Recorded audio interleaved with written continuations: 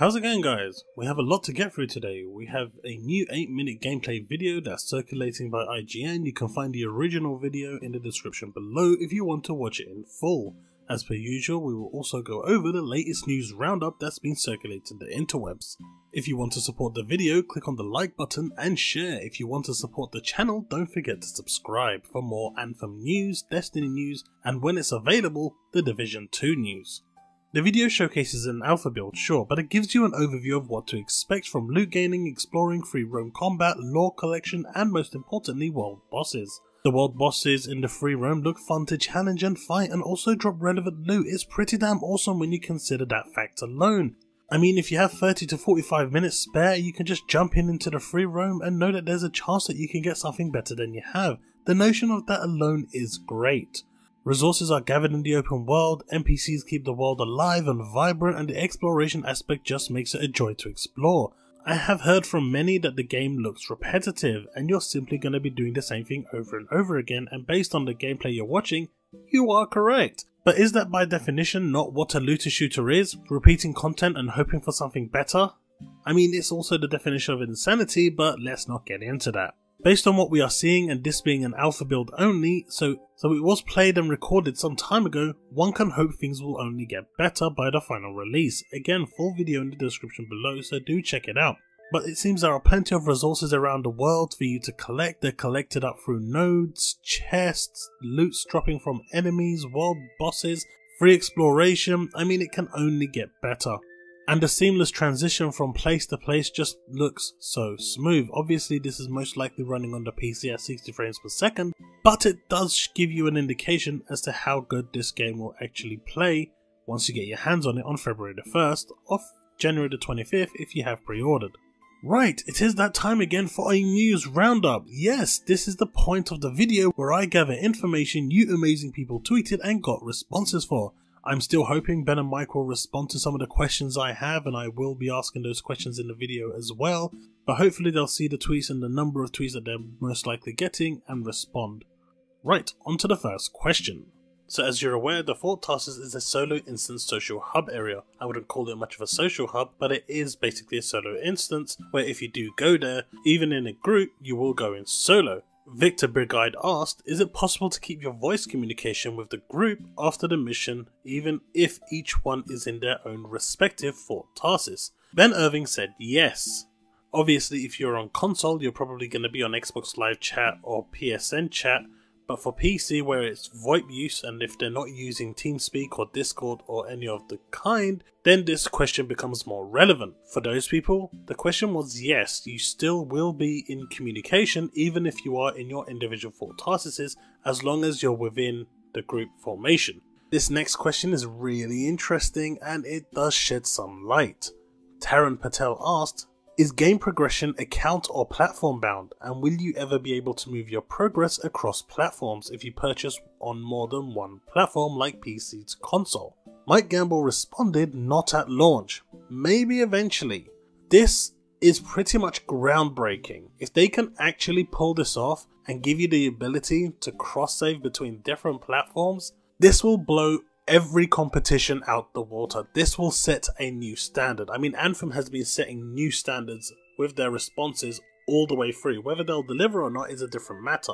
But the fact is, they are delivering in so many ways. And if they can actually give me the capability to start on the Xbox, move over to the PlayStation and continue on the PC, not only will their sales of the games increase, but they will most likely create a new standard where everyone is to follow. They'll pretty much set the industry straight. This one feature here would be revolutionary in the games industry, and if they can manage to pull it off, I'd love it. Cross-save across different platforms. Sony, Microsoft, if you're listening, this is what the community wants. Make it happen. Give BioWare the tools to make this happen. This next question I'm not a big fan of. Brian Graham asked, is there fast travel? To which Ben Irving said yes. Now, as long as the fast travel is only to the Fort Tarsus, I'm okay with, but if it's the fast travel to every area in the game, it's going to completely break the immersion of the travel. I think being a world like this, the whole concept of being able to fly across it is the appeal. If you start to fast travel from point A to point B to point B to point C and all the way through, you're making the world even smaller. Destiny suffered from this greatly with the ability to fast travel, even though the EDZ was over twice the size of the Cosmodrome, according to the developers.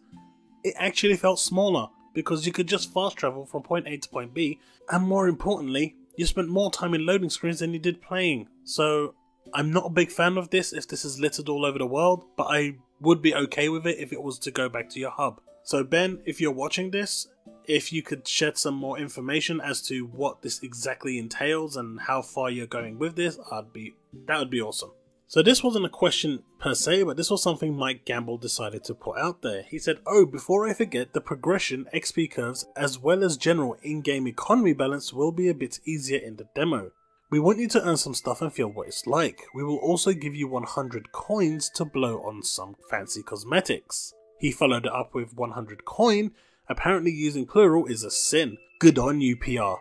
Michael Gamble then followed that even more and said, "Also, I think all cosmetics cost 25 coin in demo. Trust me, that's hella not the case in the real game." Now, whether this will mean that it's going to be more expensive or cheaper is undetermined. However, they are giving you some currency in-game that is earnable. This currency is earnable in-game. Now, the question that I had to Mike Gamble was, obviously there's going to be a microtransaction store that you can buy stuff for real money.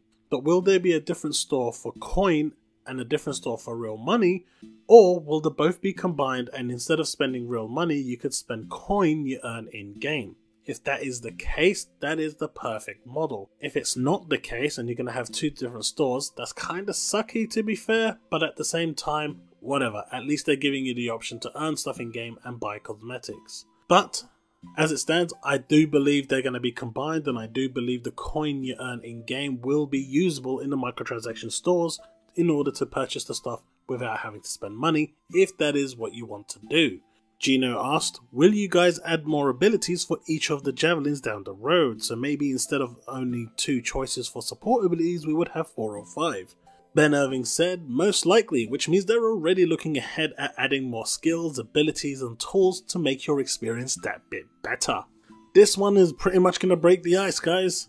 Crisp Kringle asked, "Is there a chance that there will be PvP in Anthem, Javelin versus Javelin?" Ben Irving said, "No PvP at launch," and this pretty much means that they're not ruling out PvP and that PvP will be arriving at some point in the future. They could have categorically denied and removed all hope that PvP would be there by saying this game will not support PvP, but they did not do that. If you read between the lines, they said no PvP at launch, and with that simply means that PvP will be a thing in Anthem. So for you PvP enthusiasts, BioWare is doing right. They are concentrating on PvE at launch because that is the biggest aspect of the game right now. The game is not in a drought, it's got plenty of content, so they need to make sure the PvE content is there and it's enough to keep people tied over until the next content drop drops. However, with that next content drop, you may see the drop of PvP, or it may be in the next one after that. But at this point, you can be pretty sure that it's a no-brainer. PvP will be in Anthem at some point. Hopefully, they can actually manage the PvP well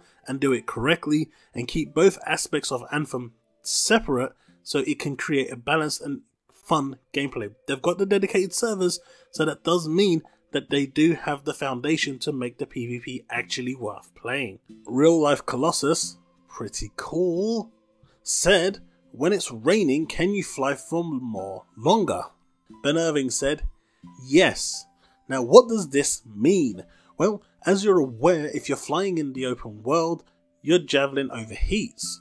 If your javelin engines overheat, you lose the ability to fly and you become reacquainted with the flaw you're so familiar with.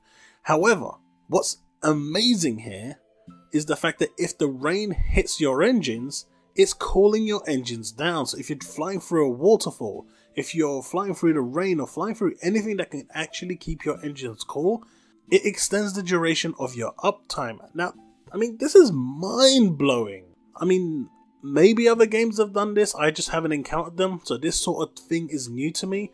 But the fact that I can use my environmental terrain to extend my flying time, to use certain things to my advantage, is pretty awesome. Earlier in one of my videos, I also showcased the scene where the javelin was running through water in order to cool it down. I mean, This game pretty much has everything right now, and it's getting me more and more excited with the way that developers are responding with their transparency and the good news they keep on giving. Just start answering my questions too, so I can finally get the answers to the questions I'm so yearning for. For you Tenchu stealth mechanic people out there, Jake Faulty Optics asked, is there going to be a stealth mechanic or invisibility in Anthem, and simply, there is not. No stealth mechanics, no ninja tactics in this game at all. Matthew asked, will there be weekly activities to do, and if so, will they be javelin based or pilot based? Ben Irving responded, yes, there will be weekly activities, however they will mostly be pilot. Maybe some will be crafting, I assume, by that definition. If it was javelin, he would have said javelin, so I'm assuming most of them will be pilot based and the others will maybe be some crafting or collection or something like that. But there will be weekly challenges to keep you tied down and gaming throughout the week. And finally, Thomas Polka asked, I was wondering what happens to EXP once you reach max level on a javelin. Will it accumulate to earn you a reward once you reach max, or will the only reward be drops? Ben Irving said, there are some uses for it, more on that later, so I'm assuming it's going to be a case of something like Destiny where you get rewarded with loot box engrams every time you rank up after you've reached max level. Obviously in this game there are no loot boxes, so I'm assuming you may get some coin every time you level up, which is kind of cool. It's an easier way to actually get the rank, to start accumulating coin, and obviously the more you play the more you'll get. Well guys, that's pretty much everything for this week's news. We got some news on cross-save, we got some news on PvP, we got to see some open world bosses. There was plenty here to keep you going. I do hope you enjoyed the video. Leave a comment below and let me know what you thought regarding cross-save, regarding PvP, regarding the environmental benefits, the open world, the world bosses, and anything else you saw in this video. Or maybe you have other questions that are burning that you want answered. Fire them away in the comment section below and I will get to them. I do read every single response and I do respond where I can. So, until the next video, remain legend.